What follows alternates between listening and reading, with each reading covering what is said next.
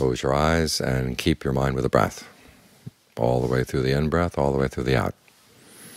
Your ability to keep the mind here allows the mind to settle down. When the mind can settle down, it can get some peace and well-being inside. This is one of your inner treasures. State of mind where you can rest the mind and be at peace. Without this, then we just go crazy. We need to have time to be still, still, still, to let the mind gather its strength, to heal its wounds, and to be ready to deal with whatever comes up. You have to regard this as one of your treasures. So you look after it the same way that you would look after a treasure. In fact, it's a lot more valuable than most other treasures we have. The real treasures are the ones that we create inside. We create through our generosity, we create through our virtue, and we create through our meditation. These things are genuinely ours. Nobody can take them away from us. If you've been generous, nobody can take that away. If you've been virtuous, nobody can take that away. The problem is that other people may not be able to take these things away, but we trash them. We have the opportunity to be generous, and we don't take it. We've got our virtues going, we've taken the precepts, and then we decide to break some, and not just on a whim. And as for stillness of mind, that's one of the first things that gets lost. The least little thing that grabs your interest, you're running out after something else, and you've thrown away what you have of real value. So you have to learn how to appreciate these things. These are your treasures. We live in this world. We're born into a world with a lot of uncertainty. Even the people who cared for us, our parents, when we were young, they're subject to aging, illness, and death. Our friends, everybody that we love is subject to aging, illness, and death. The people we hope to depend on, they can stay for a while and then they go.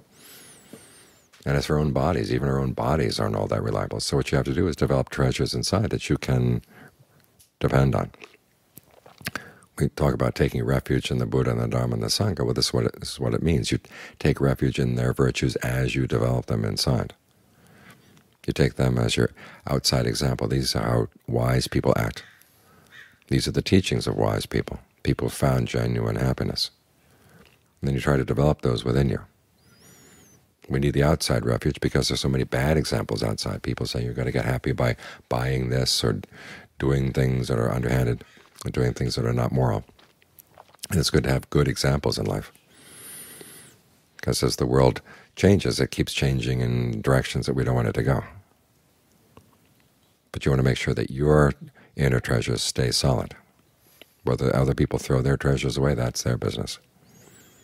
You can't prevent that. You can help them see the value of their own treasures, but that's about as far as it goes. But you really do have to look after your own, because these really are your treasures.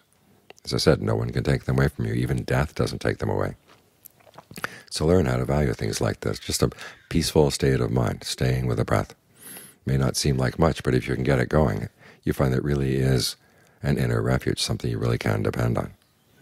All the good things that you do, these are your refuge. They create the world in which you live. And so try to create it well, to create a good world. Each of us lives in our own world. So whichever part of this world is your world of your experience, make it a good world.